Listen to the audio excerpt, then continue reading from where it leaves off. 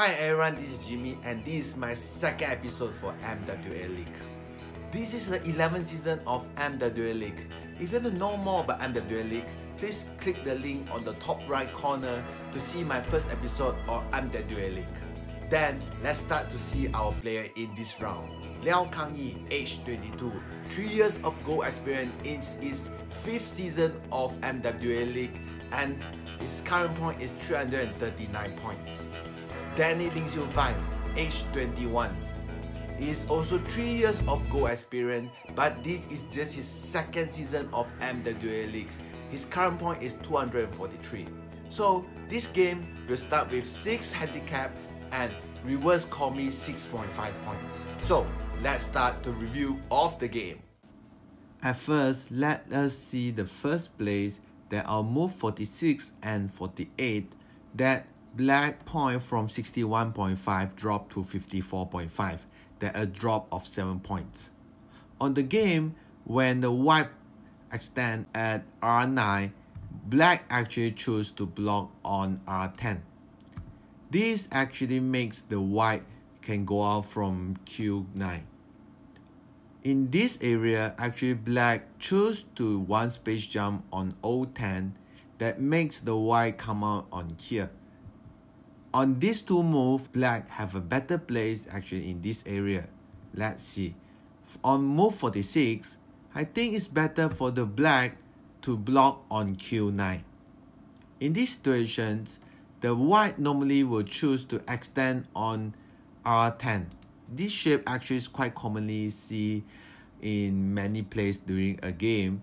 On here, remember, for the black to avoid any weakness, it's best to put on R7. The white will become a bit harder. As you can see, there's so many black stones on this upper area.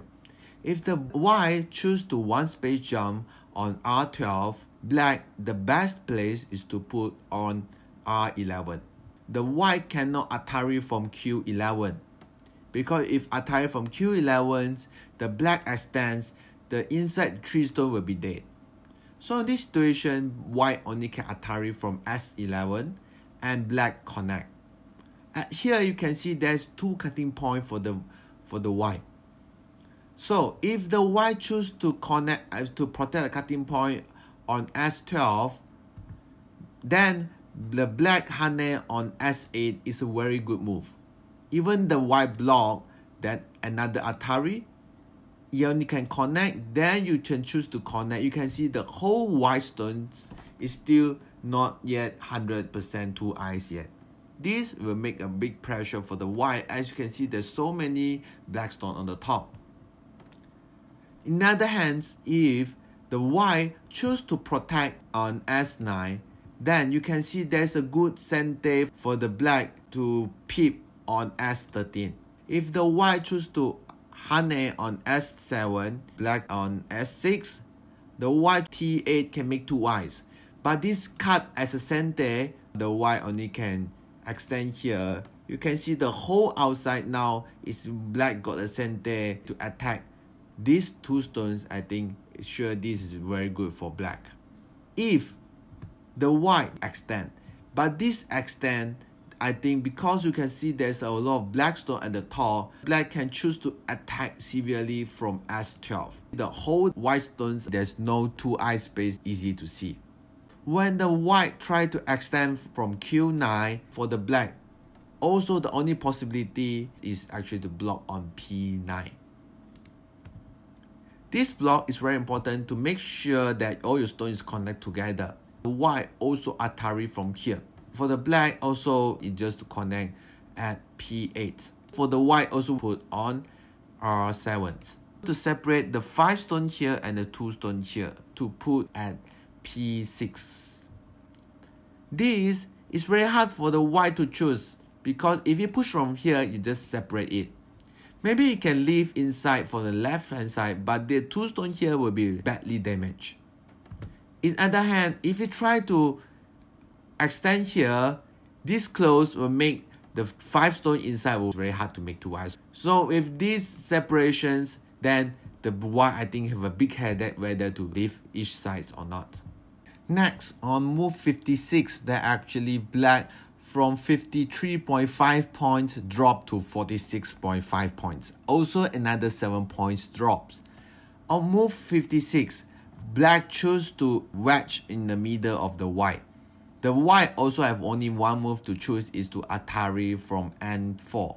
Black also only can connect. The white 100% sure will connect at the bottom. You can see the one stone and the M3 were badly damaged. In these situations, if the black choose to cut again, white will sure Atari from M5. If he try to extend, then the white will connect at M4. The two stone at the bottom is very hard to escape. So in these situations, the black choose to peep on M5. By this situation, white cut in the middle on M4. Even the black try to connect on L4, but with the cut on L5. Now you can see with this from 56 to 63, there is nothing that actually the black can achieve here. On move 56, for me, it's the best to peep on P6. At first, I think white scared of the RG inside the corner, but a peep on P6 actually to stop the white inside here. How is it possible? Let's see. With this peep on P6, mostly the white also connect on O6. Then, remember, don't wedge in the middle of O4. Maybe for the black, I think it's better try to one space jump on M5. With peep on P6, the next best move for the black, if the white try to run from the other side, a move on P8 also very severe that actually separate the 4 stones here with the 6 stone in the bottom. But before the black can attack, make sure that this 3 stone is alive first. Back to why is a peep on P6 can actually stop the white to attack the corner. Let's see. The RG on the corner is on R3, the sun here. With this RG, then you easily can know just connect here. A clamp on R2, just extend on Q1. Mostly the next move is a knight move on S5. On here, just easily block on S6. Next move for the white is to attack from R5. When you connect Q5, then you can see why is this move on P6, this move is important. It makes the cutting point on Q6 become a tiger mouth.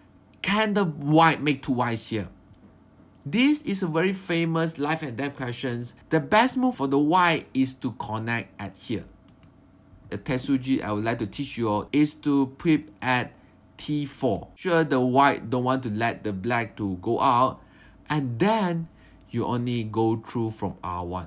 If the white try to stop on S1, and this cut will become very severe.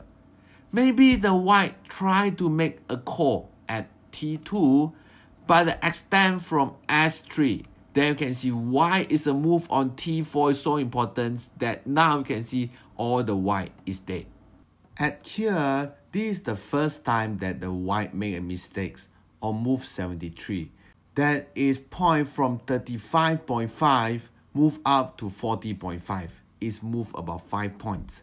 But next, on move 76, black make another mistake that makes the point from 41.5 move down back to 35.5, about 6 points. Next move, actually, he attacked from here. But it's better in this situation that white double Atari here.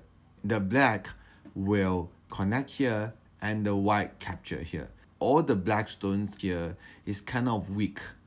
Although the white stone here, it also doesn't very strong, but in this fighting, I think I will more prefer to the white stones. But in these situations, white choose to attack from the top. This actually give a chance for the black actually to strengthen himself. Black choose to have H7 as is a good shape with a tiger mouth. But next, better for the white actually just to protect at J8. The white shape is more solid and wait for the chance to attack the black. With this double hane, actually there's a weakness here at J7. The black make a mistake to connect at L3. This looks like a very solid move, but this actually gives white a chance. The black should Atari here first. The white only can connect here. The black can choose to extend at G7. This extend actually makes these sides very hard to connect. Let's see. If double Atari again and the black connect, yes, the white can choose here. But what happens if the black choose to separate at F8? It can connect, but this cut.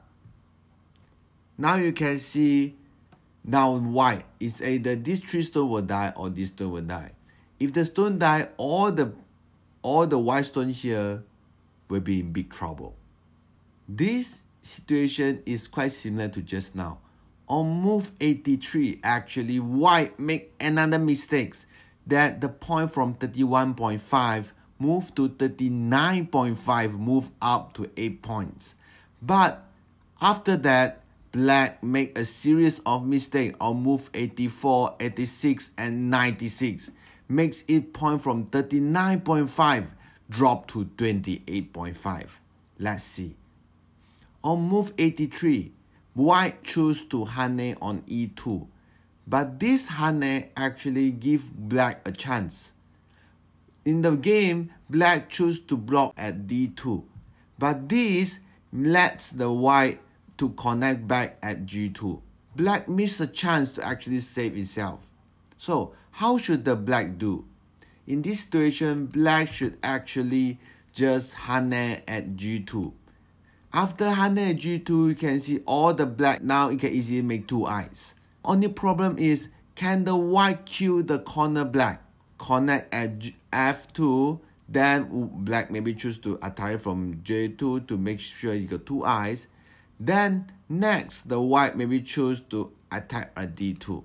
If the black know he got a center at B6, then there will be no problems. The white only can choose to block at B7, a black choose to connect at B5, then C7, then only black stop at C2. Then you can see you can easily make 2 eyes here. But after this, when this connect, here black make another mistakes. The best move for the white actually is to Atari at M6. In this situation, I think mostly don't have a chance to make 2 eyes. Next, black at J2 here. But with a pip at L1, this I think is very hard for the black to make 2 eyes in these situations. For the white, actually choose to pip at here, push at J2, and white continue to connect at J1.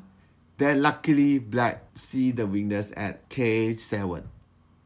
With this Atari, white only can choose to connect, black choose to Atari, white only can run, black Atari again, white only can run. Bigger mistake of the game is black actually should cut at N4. Now there's an Atari at 06 that the white should connect by maybe making a tiger move and attack the black stones here. The black can easily escape from M8. With this escape, you can see now in this, he can trap him because this is Atari. He connect Atari, he run and easily can connect all the stones. Now the stone around this area is all in danger. And you can see among the liberties of down, there's only 3 liberties for the white here and 4 liberties for the black. So that's why the only way for the white to choose when the black card is to attack from the top here. Black can Atari at 06. Then the white only can choose to connect at K3. Then black Atari at N2. You can see, yes, half the black is captured, but black also managed to capture the 6 stone here. The next mistake for the black is on move 102. That is point from 28.5 drop to 22.5.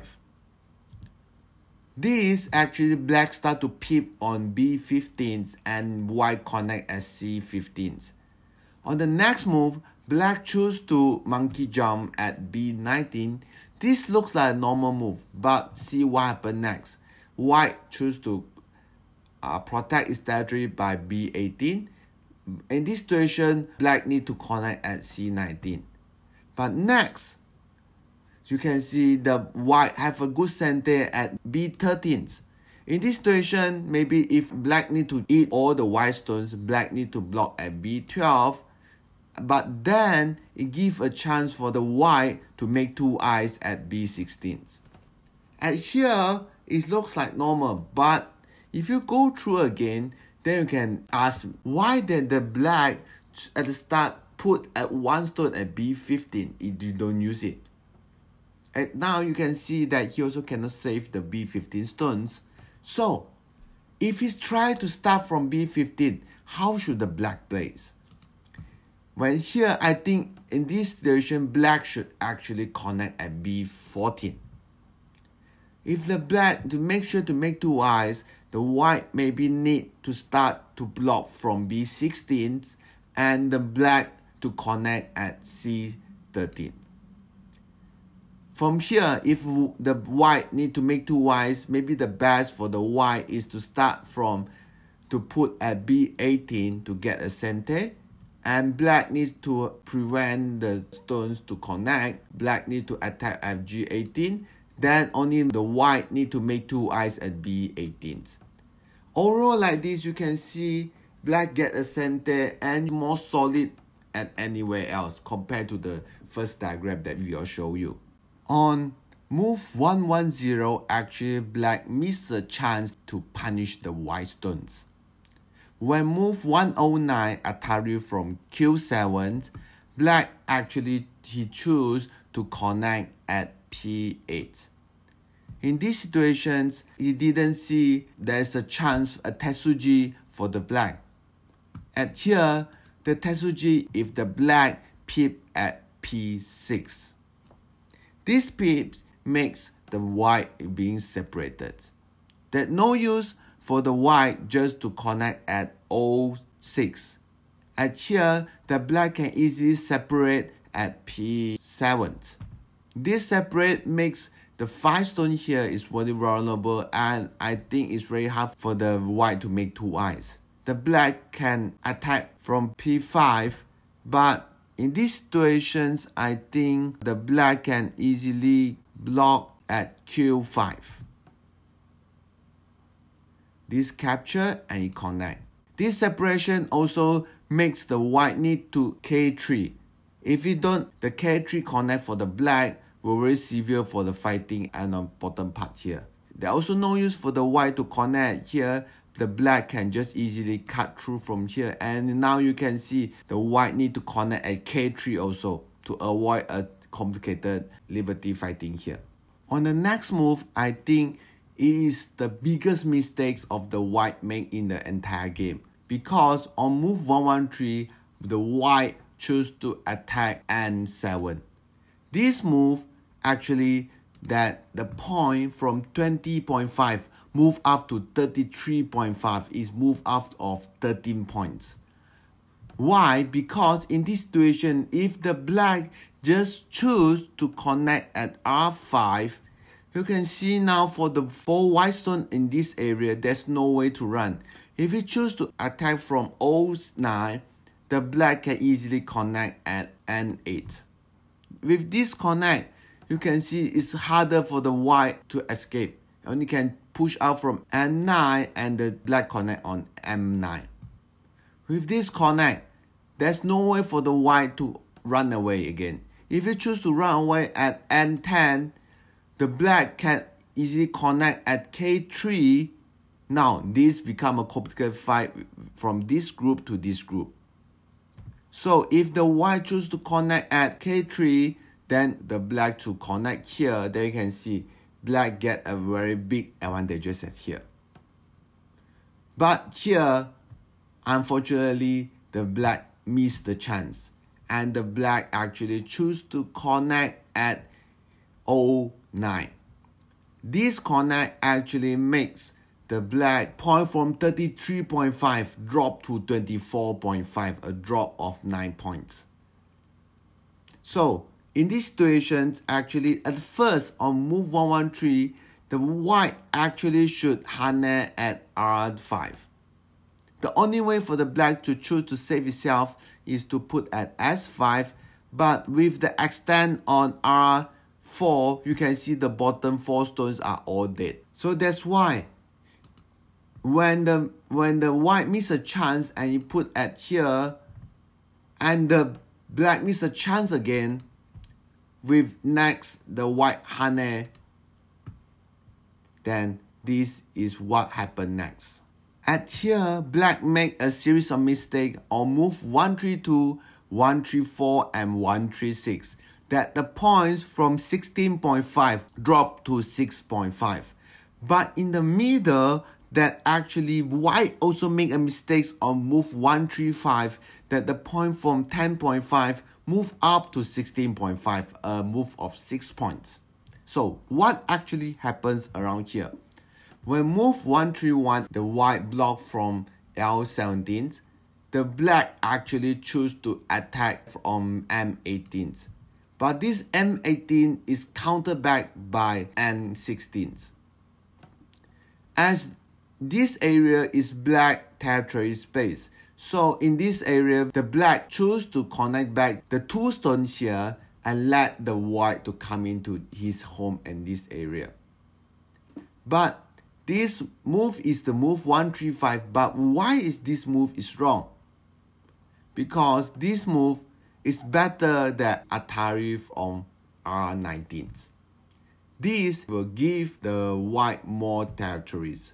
But if the white choose to attack from here, the black actually should get the territory on S17. Because the area here, all the white stones is still not yet 100% 2 eyes yet. That's why there may be an attack target for the black. So at the first, when on move 131, the black to connect back and K18, and the white to protect at M18, and then the black choose to connect at J17. That will be a normal connect and then see how the game continue. The last mistake for the black is at move 150. The point from 5.5 drop to minus 3.5 is a drop of 8 points. Black choose to honey at A13. I think mostly the black misunderstand. He thought that A13 is a center. But if you look carefully, this actually doesn't give any center for the life and death in top left corners. If done, this move just a reverse center 3 points. If move a goddess so early, if the white can get a center in this situation, is very good. So continuing, the white get to attack in this area and the black territories have been reduced greatly. So that's why in these situations, how actually the black should take.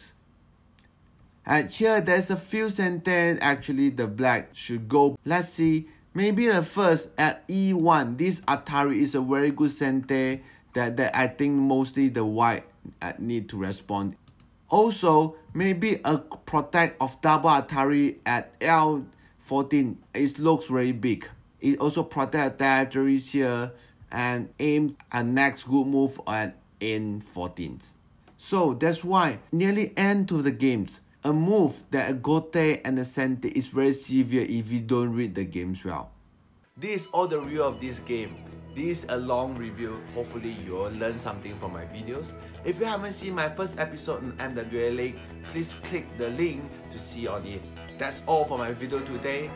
If you like my video, please like and subscribe. And please a thumbs up for me. And hopefully to see you on my next video.